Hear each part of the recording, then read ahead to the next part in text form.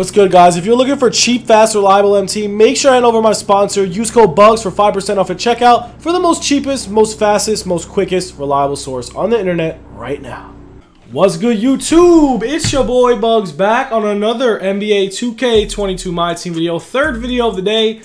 And today we have some Primetime packs. These just released if you guys have been paying attention to Twitter, and this content just released at 4 o'clock. Me personally, I'm honestly a fan of this content, not gonna lie. Packs are a little expensive, and I have absolutely no VC. So, yeah, as you guys know, we're no money spent. We're literally no money spent. The most money I spent on this game was the $100, and then I got banned. So we're on a different console. So if we don't get banned from here, if you guys are new to the channel, likes, subs, comments would all be appreciated, man. Literally, it would be very, very appreciated, man. All the likes, all the comments, all the subs. I will answer every comment down below. Every comment will be answered. If you guys do need MT, I might have MT in stock today. Hit me up for MT. I buy and sell MT on Instagram and Twitter. And also, if you guys are interested in sports cards, hit me up on Instagram and Twitter. We do breaks, we sell packs, all that good stuff. But anyways, let's go over this content. We got Timmy D, we got Chris Paul. I wish I had a little bit of MT to pop, but let's see if any of these dudes are, this is called the what? What is this even called? Primetime. This is Primetime. So, no diamond Primetimes yet. The diamonds are going to be super hard to pull. But guys, since there is new content today, there could be a ton of snipes. And I mean a ton of snipes today. This Marvin Bagley, I'm going to go over every player. You know what? This Marvin Bagley is a very good card. Especially at Sapphire. His defense definitely lacks. But for a 6'11 power forward that can somewhat shoot and definitely really good on the offensive end, he's going to be pretty much a game changer. As you guys know, this is my second account. I almost had 100k MT grinded on my first account. But yeah, it doesn't look like that anymore. We're definitely going to be trying to snipe today, guys. The auction is going to be absolutely flooded. We are going to try to snipe all these cards. I would pay attention to the Amethyst. Bradley Beal's a really good card as well. 3-point shot at an 87 mid-range. He's going to be amazing on offense. He's a good defensive player, but they didn't give him any defensive stats. So let's see what kind of badges he's got. Volume shooter, catch and shoot, difficult shots, mismatch expert, blinders, limitless spot up, booster range that can efficiently score 3-point shots. So that's really good. That badge is a game changer. Set shooter. I'm not a fan of set shooter, but honestly, Bradley Beal is pretty much a set shooter, I would say. He is a pretty good step up. He also has stop and pop though, so that really doesn't make sense. In my opinion, I guess he has both badges. Set shooter might ruin the card. I'm not totally sure. Circus threes. This man has all the badges you want. He's going to be a deadly shooter. He's going to be a game changer. You guys are going to definitely want this card. Let's go over Mr. Stackhouse. Age 38. Age 38. 90. All right, let's check out one thing. Bradley Beal's defense is a 73. Stackhouse is an 84. So, really good shot. 3-point shots at 80, not amazing, but pretty good. Driving dunks at 85, that's really good as well. Let's check out his passing. His steal, his defense is definitely better than Bradley Beal. He's definitely more of a small forward than a shooting guard in my opinion. What is he, 6'6"? You can play him at shooting guard too. Jerry Stackhouse is always decent. He's never amazing, but maybe this card is amazing. 84 speed, 81 speed with ball. Looks pretty damn good to me, 6'6". He probably doesn't have the best 3-point shooting badges. He has Deadeye, which is really good. He's going to be a good... Hot Zone Hunter Gold's really good as well. I do not think... Yeah, he doesn't have that many badges. Beal's the better shooter. Jerry Stackhouse is the more all-around better player. Now, looking at this guy, I think he's one of the most underrated players in the league. In my opinion, by far. He's got to be one of the most underrated players in the league. He is one of the most underrated players in the league. In my opinion. All around, a spot-up shooter. In my opinion, he reminds me of Kevin Love. People are going to disagree. There's always haters. He reminds me of Kevin Love. He could shoot. He could play post. He's just good. He's just really good on the offensive end. On the defensive end, he's not good. He's just good offensively. He's a very good offensive player. I recommend this card. He's probably going to be a game changer at power forward, and he's going to be cheap. Probably around 8K.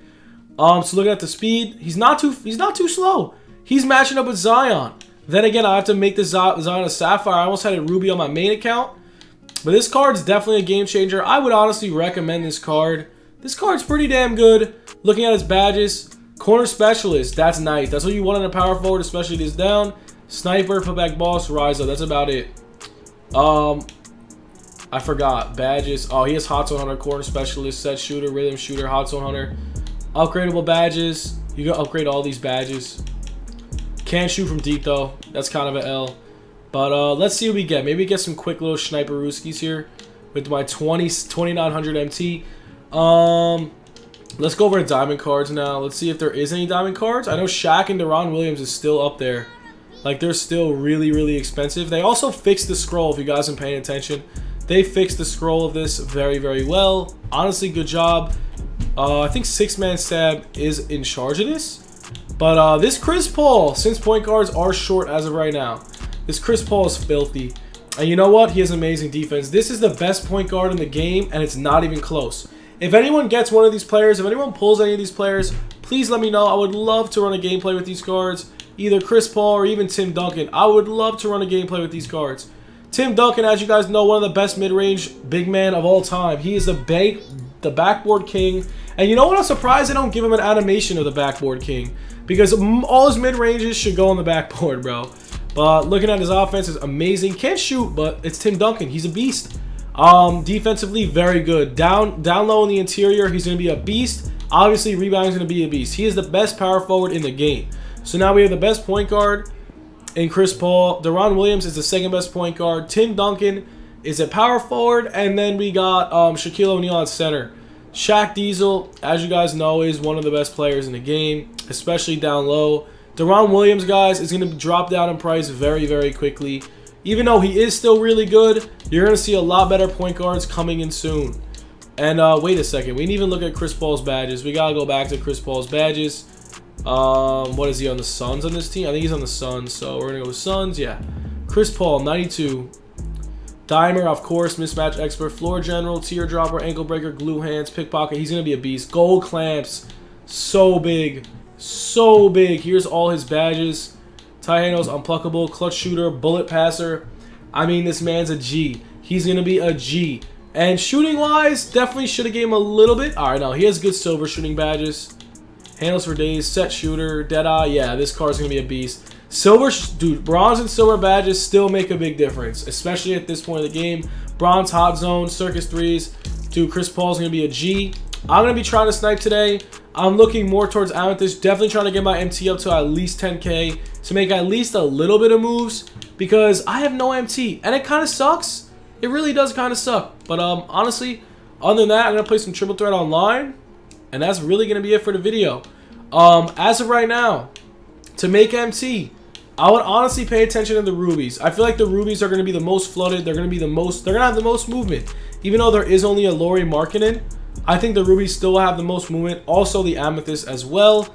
But yo, definitely keep your eyes on the primetime cards, man. People might throw these up for snipes. They're new packs. The game's new. People might not know what the hell they're doing.